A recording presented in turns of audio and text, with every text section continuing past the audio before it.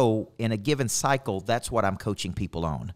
Now, I coach on everything, like how to find your voice in life. I coach on how to handle conflict. I coach on lots of things, but they all come back to accelerated growth.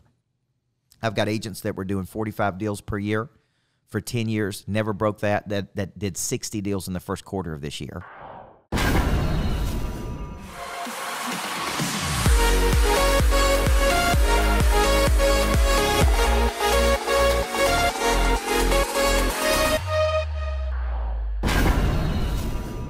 You know, I didn't set out to coach just real estate agents. I was a women's basketball coach for a decade, and we were doing really unique things, like teaching every player the 7 habits of highly effective people, the principles of good to great. This was back in, 1999, and we were doing so many unique things, we began to win at a very high level, and I really called that competitive intelligence. I was building a competitive intelligence.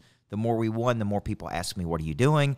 I didn't have time to explain it because I was trying to win championships, so I started writing books. And when I started writing books, people began to say, will you come speak to my group? And that were big companies like Dell and State Farm and National Healthcare. And so in 2008, I retired from athletic coaching. I won a championship. I came back one more year. My speaking business was really going crazy. I was on my 4th or 5th book, and I retired right in the middle of the recession in 2008, March of 2008. The first people to hire me were banks and real estate companies and big home builders, specifically big home builders, because they were used to selling 700 to 1,000 houses, making a fortune. The owners making 30, 40 million bucks, and they were selling 4 houses a week. And so I was out speaking, and these owners would see me, and they're like, man, we don't know what you have, but we need some of it. And I didn't know anything about the home building business. I didn't know anything about really selling real estate, but I came in and put in systematic coaching, because that's my background, systems and processes and how we coach people. And everybody got better. We got everybody profitable during the recession. And because I was getting those people and having success with banks and real estate companies, big real estate companies begin to hire me. So over the last 11 years, virtually every big firm that's out there has brought me in at some point. I had a national contract with RE/MAX last year to do 35 events for them. I've done Century 21. I've done Coldwell Banker. I've done, you name it. Keller Williams, pretty much everybody I have either spoken to, or many of those have hired me to coach their teams, where I'm the coach of the entire office. And when you're speaking to them, what is something that stands out as far as that one message that you really want to get across to these people?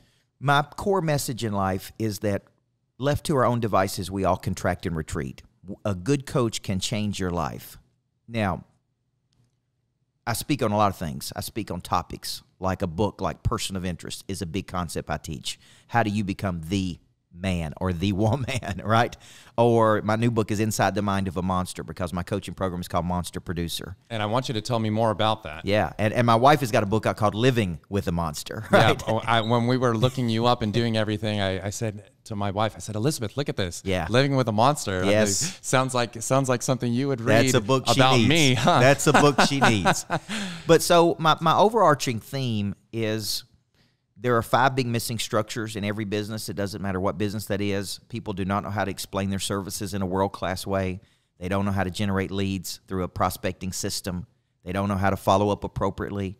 They don't know how to extract referrals from every transaction, and they don't know how to become people of interest.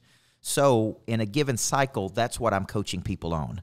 Now, I coach on everything, like how to find your voice in life. I coach on how to handle conflict. I coach on lots of things, but they all come back to accelerated growth.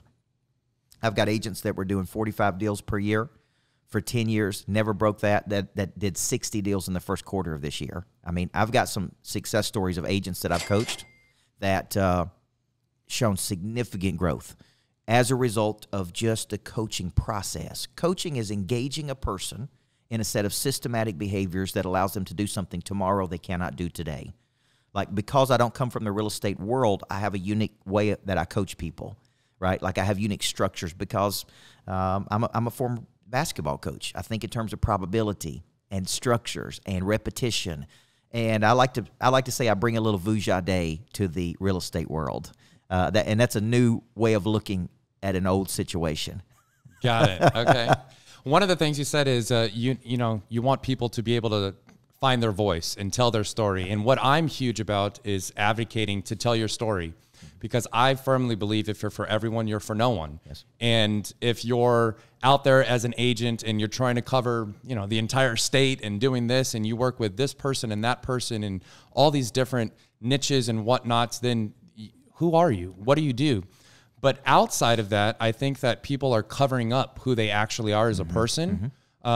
To be that, they see that other agent that's selling 75 houses, 60 houses, and they think that person is doing phenomenal. They have a great life. I just have to work hard for, and do all these different things and whatnots, and my life can wait. I just need to focus on selling houses. And then they start just getting into doing all these different things, which they really don't do anything if they actually look at it. What do you think is a good piece of advice to that agent that's, they're working here and they're working there and they're going backwards and they're trying something new, and then, hey, and actually another penny just rolled by. Should I try that? Actually, we're not doing that after, doing it once and it didn't work. What's one piece of advice for somebody that's just all over the place? Well, I think a lot of people are all over the place. I was deeply scripted by Covey, who wrote The 7 Habits of Highly Effective People, the 8th habit. And he taught a theory called the whole person theory, that people are made up of 4 parts: a body, a mind, a heart, and a spirit. Each of those parts produce 4 different needs, 4 different intelligences, 4 different capacities. But he also talked about helping a person find their voice in life at the intersection of passion, that's an irresistible belief or motive or action; talent, that's skill, right? And we talk about unique ability, some superior skill set typically recognized early in life, rewarded by the market, gives you energy versus drains your energy, right? Need, like where does your talent solve a problem for another person that they would compensate you? And conscience, what is your conscience telling you to do? Like what's the big thing you're supposed to be doing? Now, at the intersection of that, and I just came from a real estate retreat where I was coaching a small team, 10 agents, worked for Big Builder. Big Builder says 400 or 500 homes per year. And we spent a full day on helping each agent find their voice at the intersection. You're not selling houses. You're selling beliefs. You're selling conviction. You're selling unique ability. Most agents are selling houses, which are commodities. No matter how nice a house is, you've been around expensive houses. There's always a better house. What you're selling is a set of beliefs between me and you. I believe there's a difference between a house and a home. A house is made up of sticks and bricks, and a home is made up of memories, right? Definitely. I believe every person deserves the right to have a professional represent them when they buy, sell, build, or finance real estate. I believe that most of the wealthiest people in the world use real estate or have real estate in their portfolio. So I have these core beliefs that I'm selling, right? And I teach my agents that I'm coaching, lead with what you believe. Don't lead with what you do. So the agents that you're talking about are chasing fads. It's cotton candy. I'm looking at what somebody else is doing, trying to be them. You can mirror what another person does. You can be inspired by what another person does, but you need to be you. You need to find your voice in life. And that person that's doing 120 deals, you're right. I've coached all of these people. I've coached people that have drug addictions. I've coached people that have been through 5 divorces. I've coached people in the real estate market, right, that look good on paper, look good on Instagram, but they don't look good. And so I coach the whole person, and that's one thing that separates me from other real estate coaches, is because what good is it to have skill with no desire? What good is it to have desire with no confidence? I'm coaching the body, the mind, the heart, and the spirit, and that comes from my deep background in Covey. One of the things that I tell people is when it comes to social media and when it comes to the posts and the videos and whatnot that we're advocating them to do, one of the things that I like to tell them is, hey, if you have to Google what to post, you probably shouldn't post it. That's right. Why? That's not your voice. That's right. not what you believe. That's right. Because if you believed it, you would have already said that. Yes. And if you don't believe it, if it's not your voice, why would you post something else? Yes. And, so then the question is, then what should we post, Jonathan? What video should we do? I said, do you have a phone? Pull it out. What are you doing right now? Right. Tell people exactly what you're doing. Hey, you're at a real estate conference. Oh, but they're going to think, I'm in New Orleans, so I must be drinking and I must be at the casino. And you may be. And you may be. But guess what? Those are the people that are going to resonate with you. Sure. You're going to resonate with them as well. But guess what? If you were to pull out your phone and say, hey, look, I'm at this phenomenal conference in New Orleans. I'm surrounded by hundreds of other like-minded people. Yes. I'm connecting. I'm growing. All of this to not only just for you, but for myself. And this is phenomenal. And, then I'm going X, Y, Z. I said, there's your post. Yes. Oh, I didn't know it was that easy. And I said, yeah, it's not about creating content. You can go and Google all these different things about what to post. You can download schedules of all these different topics, and you can try and knock them all out. At the end of the day, if you were to pull out your phone and just document everything that you're doing, there's your social media. That's right. And another thing that I like to say when it comes to social media is, hey, it's about you being happy and then reinforcing that. Mm-hmm. And if you're doing something that is not making you happy, how do you think that's going to make you feel in 5 years? How do you think that's going to make your family feel? What is your advice of people that are in social media and they're posting business, they're posting personal stuff? Mm-hmm. Do you have any specific ratios, or do you have any specific advice of, hey, these are the things that you should be doing just to reinforce your story, reinforce your voice, so that way you can attract like-minded people? Well, I think when it comes to social media, I do believe with Vaynerchuk on this, that you should jab with value 3 times before you ask for anything. And I think before I post something, how will this affect another person? I don't think about me. I think about, I shouldn't post it unless it helps you. So I ask this question: will this post give another person confidence? Will it give them energy? Will it give them direction? Will it give them inspiration? And if it doesn't, even if it's about me, hey, I'm in New Orleans speaking at this conference, but here's something I learned today that can help you. See, we live in a consumption society that if it's all about you, then what's in it for me, right? That's what people are thinking. Like, who cares if Coach Burt's in New Orleans, or he was just in Florida, or he has his own jet, whatever, right? Unless I can make it about the consumer, they don't care. So when I wrote the book Person of Interest, think of it this way: people of interest live interesting lives. They go to interesting places. They do interesting things. They hang around interesting people. Capturing that is really what it's about, right? Like, I tell the people that travel with me, the videographers, just catch me being me, coaching people and being authentic and being real, and catch the energy on stage. But also, I'm okay with you catching the bad moments. Mm-hmm. I'm okay with you catching me when I'm not on. I'm okay with you catching me and my 6-year-old daughter. I catch it all. Like, that's part of my life, right? So I've been coached by some of the top media coaches in the country, right? And one of the things I consistently got in trouble for years ago is I would not be vulnerable enough. So it was always boom, boom, boom. Coach Burt is like a machine, right? And they're like, people cannot resonate with this. They don't think you ever have a bad day. They think you wake up motivated every morning. And so they kept saying, you got to tell better stories. And you got to talk about the heartbreaks you've had in life. And you got to talk about the knockdowns you had and the broken spirit times. You understand what I mean? Definitely. And I resisted that. I really resisted it for years. I'm like, no, I'm not showing that side of my life. I'm not talking about growing up with a single mom and my dad wasn't involved in my life. You understand what I'm saying? Yep. Like, these are private things. But over the past 2 years, the number one thing that has made me a more effective communicator is being completely transparent and authentic and telling it all. And when you hear me speak, I'll tell it all, man. I'll tell the good, the bad. I'll talk about my past. I'll talk about the knockdowns, everything.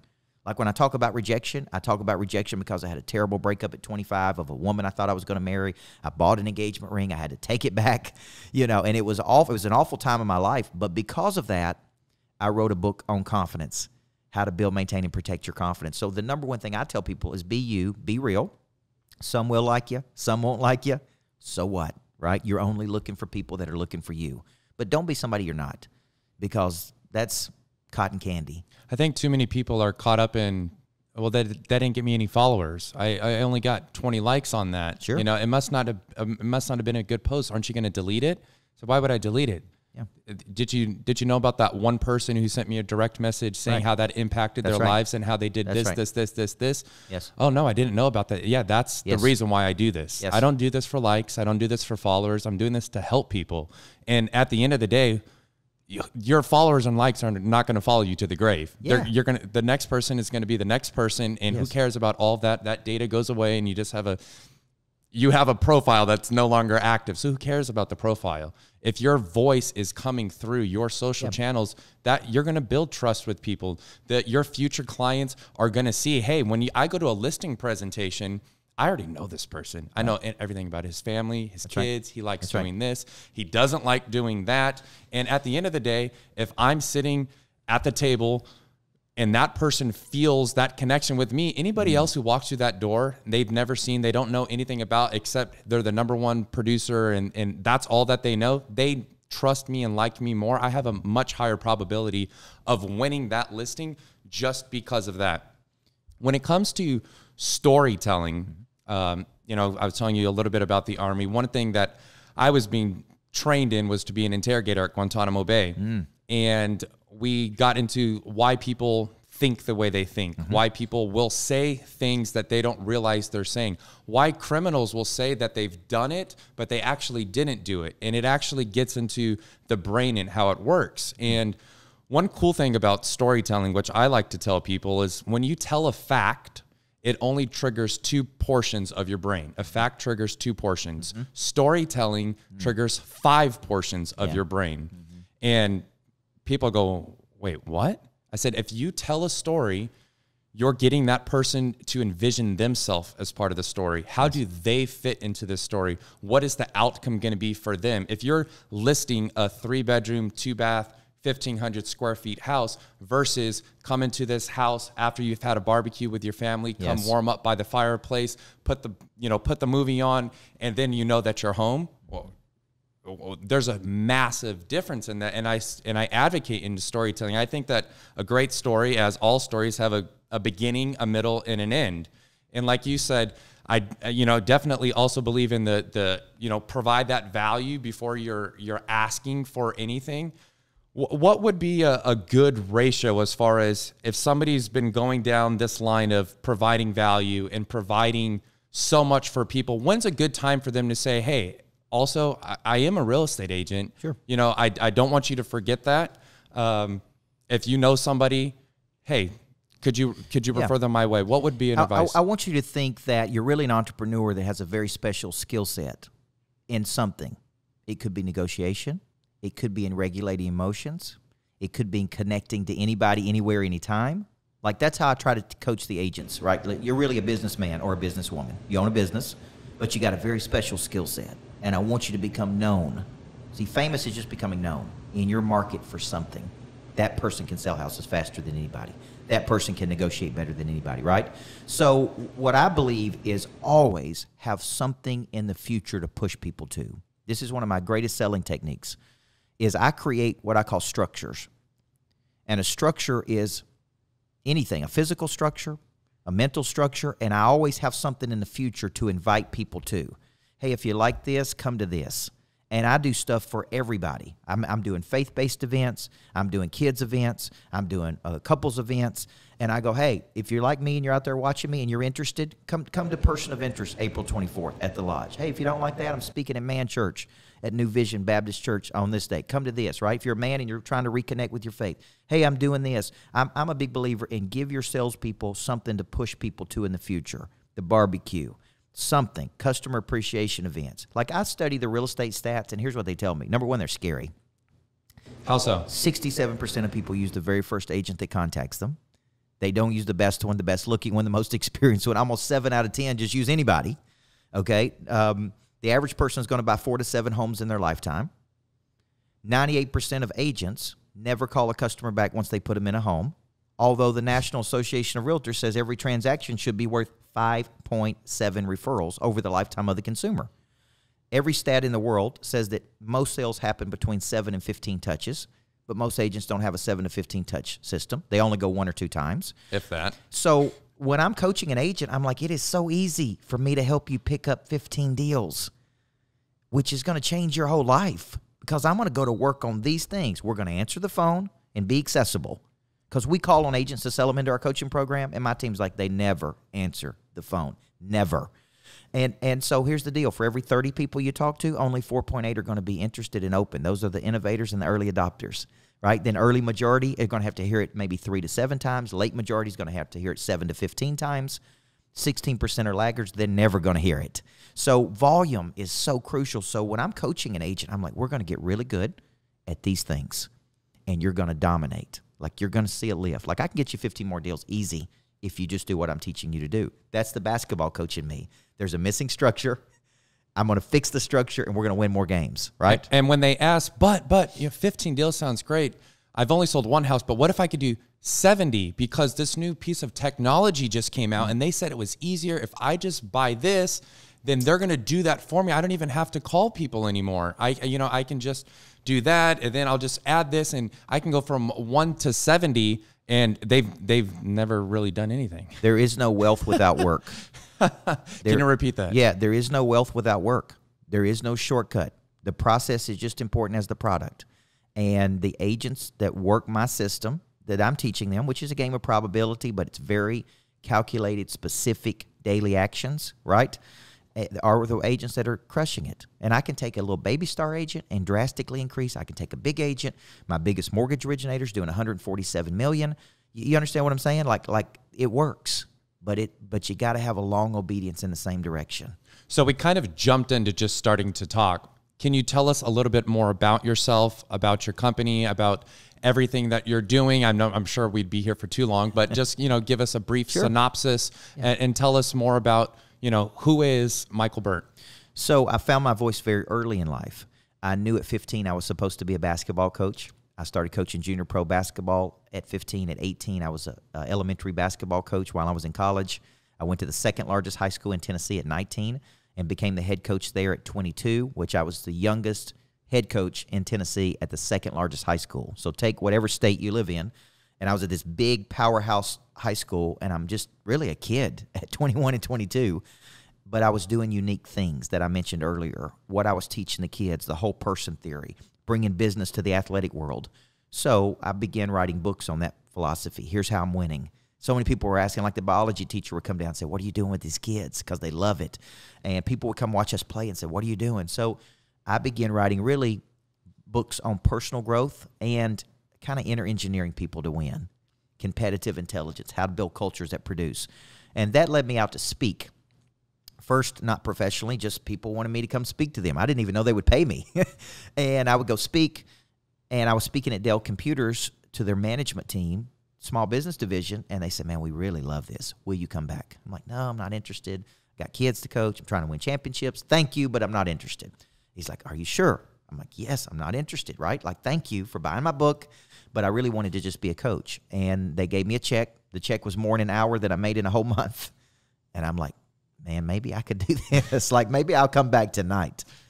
And so I began, at that time, a third book, then fourth. I've got 13 books out now in the market. And like I said, at 31 years old, I was at the peak of my career. I just come off being one of the #1 coaches in the country. I had this powerhouse team, and I just was unfulfilled. There was a bigger destiny for me. And I felt like I was being called to go out into the world and help more people. So I retired, which shocked everybody. Like, you're at the peak. Like, why would you quit now? And I walked in and told my players that I was retiring. They cried, and I cried, because it's all I'd ever done. 16 years I'd been a coach. So I'm starting this coaching business. It's really a speaking business, and I'm speaking. That's all I've got. I got some books, and I'm speaking, right? But it very quickly became, what if we paid you to coach our team? So a bank comes in and says, we're going to pay you a lot of money to coach all 500 of our people. And we got this big goal, and you're in charge of these 500 people. And I went in, and I'm like, okay, man, let's do it, right? And for a year, I coached them. In the very first year, we got a 43% increase in sales, which was millions of dollars to their top line. And as soon as I did that, light bulb goes off. I could do this for more people, right? And so I started coaching companies. So I had big corporate contracts, which I still do today, where I am the coach of the entire company. I speak, I coach, and then I built a coaching program that has about 700 people in it called Monster Producer. And that's the program that lots of real estate agents get in, lots of mortgage originators. And I teach it live every month. I'm still a big live person. And so people either come in person or they watch it online, and then we build in accountability structures. But it is structured right now that everybody gets coached by me, which is almost unheard of. Definitely. Most people, I hear a person speak, and they're really good, but then I get somebody else. And that person is in another state, and they have no idea what's going on. So people say, well, it's not scalable the way you're doing it. It really is scalable, because I can teach it live, no different than a pastor teaching at a church that has 78,000 members. I mean, it is scalable, because I can preach at one place and it can go out to all these other places, right? So I still go to different cities. I go to Houston every month. I go to Knoxville and Chattanooga every month, and I teach it live, and these little pods of people come. But we've really built a pretty rabid tribe of people that in exchange with us. And then we go up in levels. We got a basic level. It's like $6,000 a year. Then it goes to $25,000 a year. Then it goes to 40, 60, 80, and even 100. So we've got these different levels, and at different levels you get different things, right? Like it's really been a good thing. And I think it's phenomenal that when you start talking about something that you love, you light up like a Christmas tree. Yes. And that's you know, that's what people will see. And I think it's phenomenal for me to be able to say, hey, social media is powerful, that you can send a direct message to get somebody in on your podcast and resonate with them so much, because that's what I'm getting right now is, hey, Jonathan, you have just a phenomenal real estate business.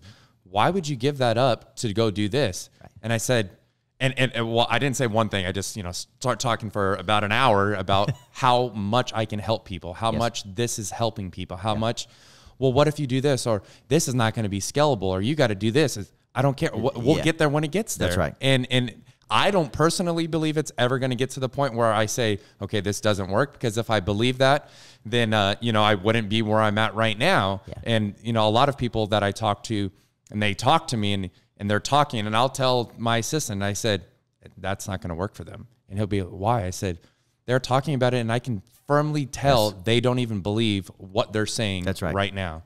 And if you do not firmly believe what you're saying, it's not going to happen. It doesn't matter about anything that you're going to do. If you don't believe it's possible, it's not going to happen. And for me, that's a huge shift in mindset that a lot of people need to have.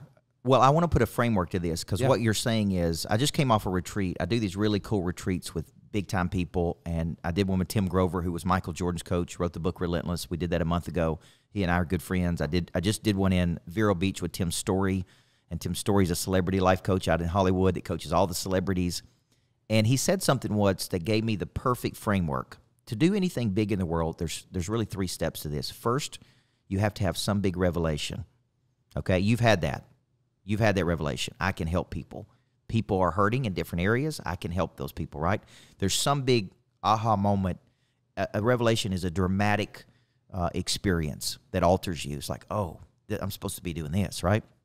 Because of the revelation, you then have conviction, which is deep-seated belief in you and what you're selling, right? And you can feel that conviction. What you were talking about is, I can tell people don't have conviction, so they don't go the distance. They quit when it gets hard, right? Because of the conviction, what am I willing to do? Whatever it takes. I'm willing to take the action. Now, I've gone through that cycle, which is why you can feel some people would call it passion, but what you're really feeling is my conviction as a result of my revelation, which is why I'm willing to do whatever it takes. Go to New Orleans, go to Florida, go to South Africa, wherever, because I believe everybody needs a coach that badly, right? You've gone through that cycle. Now, if another person hasn't experienced that, they can't understand the revelation you had. They can't understand the conviction you got. They can't understand why you're taking the actions you are. That's okay. That's okay. That's okay for them not to understand it. I tell people I'm only looking for people that are looking for me. I love that, because like I said earlier, if you're for everyone, then you're for no one. And I think that too many people give up too early. What's a piece of advice that you give a real estate agent that is giving up before they should even be thinking about giving up? There was a Eugene Peterson book called Long Obedience in the Same Direction. And he was a pastor, and he talked about how easily people fell off in their faith. Like he would go see them after they didn't go to church on Sunday, and he would say, man, I need you coming into church. And they'd be like, well, Pastor, that's my fishing day. Like you don't expect me to come every Sunday. You know what I'm saying? And he just wrote this book about how you stay focused in a long direction, okay? 83% of real estate agents quit in the first 2 years, okay? Mastery typically doesn't happen. I want you to think of mastery like this. First, I watch a master. Like what you were telling me, you got to work with the master in real estate, right? Yeah. You observe a master. That process could be 5 years of watching, learning, taking notes. Then you begin to practice what you see the master do. Then you, over a long obedience in the same direction, you become a master, and other people want to emulate what you do. That's the part that's missing today. The average 20 to 30-year-old is changing jobs 24 to 37 times. I spoke at a university last week, and I have a program for young professionals called Monster Young Professional. Almost every student out of 100 came up to me afterward. I said, I'm doing an event at my house next week. Everybody's invited. I'll teach you. I'll pour into you. I'll coach you because I feel like I'm supposed to be doing something for that generation. It's a very confused generation. And almost every kid came up and said, I'm there. Like, I love this. Like, they're so hungry for someone to pour into their life, but they need to hear someone like me say, long obedience in the same direction, 10,000 hours of practice. So an agent that starts and fails and quits, you're never going to be great at anything. Where you start with good intention, you fall off the wagon, you experience guilt. The guilt is associated with grief. You're grieving your lost potential. So how do you justify quitting when it gets tough? Like, you know why? You hadn't gone through the revelation. You don't have the conviction. You're trying to do it on your own. Yeah. It's so like the solopreneur. I get it. I understand why people think the solopreneur, like by myself, but there's only so many deals you can do as one agent. Like, I have a team of people. You know, I'm running a company.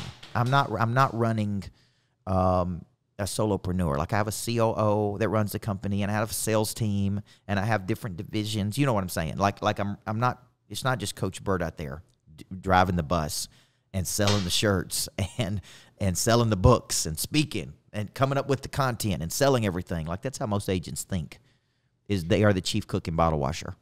I was telling you as we walked up here, I think that as far as the industry as a whole is concerned, unfortunately, our industry, the real estate industry, is riddled with tons of different stereotypes about who a realtor is. And, you know, unfortunately, the stereotypes of cheesy car salesman that does this just to rip you off, they'll do anything to make $1, they drink all day, they play golf all day, they don't even work. And you have these disruptors that are coming into the market to say they're drunks, they play golf all day, they don't do anything, you shouldn't use them. Yeah. I'm trying to create what I would call a monumental transformation in the way that people think the word realtor means for them. It's not going to mean the same for everybody, but I think that what it means currently is unfortunate because there are phenomenal people doing phenomenal things, and they're not telling people all of the phenomenal things that they're doing. And the reason that they're not telling them is because they either, one, they're scared. How do I look on camera? Let me fix my hair. Let me do this. Two, they think that if I say that, they're not going to like me. They're not going to believe what I believe. Three, they're not going to work with me because they don't like these different things. And in order to create a monumental transformation, what I'm looking for is other people that also believe we can make a monumental transformation. And for the people that are coming to me and saying, hey, Jonathan, I don't think that's going to work. Okay. They don't believe the same things you do. Yeah. And then I said, that's fine. People will come to me all the time and say, hey, Jonathan, I'm great at cold calling and whatnot, and you're advocating for social media, but I'm not good at that. And I said, how many houses are you selling? Yeah. Oh, 125 houses. Keep cold calling. Yes. Yes. Then it gets into, well, actually, I'm getting a divorce next week because of this. And I said, hey, look, it's not about what you're doing. Probably. It's about what you're not doing. And what we need to figure out is what are the things that you're not doing that you need to be doing, or you need to have a team to be doing for you. And if you can plug those things in, that's when you create this business and life that you love. I know your time is super valuable. What is one last piece of advice that you would give to an agent that just doesn't believe in themselves? Confidence is the one thing that affects everything. This is the greatest play that I'm doing with kids now, because I've got an online academy for kids. We're getting it into school systems. You can buy it individually. And we have made up our mind as a team that the one thing we're going to tackle is confidence, because a confident person will take risk and opportunity. An insecure person will not place themselves in any environment where they could fail. Confidence is the memory of success. It is an internal knowing that you can create or manifest something you see in your mind. Now, so the question becomes, where does it come from? It comes from consistent, ongoing, systematic practice. It comes from muscle memory, which is why in sports we shot 500 shots a day. We practice 4.5 hours a day. Like, agents don't train enough. They don't role play enough. They don't get tested enough. Therefore, they're not getting any better. Training is not something you did. It's not you go to Impact Agent Conference one time and that's your training for the year. You need to be training every day. Military trains every day, right? Definitely. World-class athletes train every day. Big time people train every day. Small time people train a couple times a year or go to a few conferences. It should be content, repetition, role play, and testing. Some people call me crazy because I have what some would call a morning routine that's a little bit different. I wake up and I write what is going to happen for the day, Yes. what is going to, what are my wins, what do I want to happen, and what I'm thankful for, what I'm grateful for. I usually actually don't write about what's happened in the past. I write about what's happening in the future. Yes. And people go, well, how can you be grateful for that if it isn't? It's not happening. I said, because I'm going to make it happen. If I firmly believe every single day that these are my goals, I'm going to write them out and this is exactly what is going to happen. It might not happen as fast as I would like it to, but it's going to happen. And I'm going to manifest that happening because I firmly believe in, like you said, muscle memory. Hey, if I tell myself this is what's going to happen, I'm going to hear something a little bit differently when I'm standing in a crowd of people and I hear somebody talk about something and I go, wait a minute, I need to connect with that person because he knows the person that I need to be with. And I wouldn't have even thought about that because I didn't rehearse and I didn't practice and I didn't just inscribe in myself, this is exactly what's going to happen. This is what I'm grateful for. And this is everything that I believe every single morning. And I tell people if they, don't have a morning routine, I say, this is exactly what you need to do. When you wake up, the first 3 things that you're thinking about, which are usually on your phone, put those to the side. You need to have your own time in the morning, self-reflection, gratefulness, affirmations, and you need to write what's going to happen today. Because if you can win the day, you're going to win the week, you're going to win the month, and next year you're going to say, it actually happened. It's not going to happen the same day sometimes, but that's okay. Yes. Continue to believe in yourself, have the confidence that it can happen, and things are going to work for you.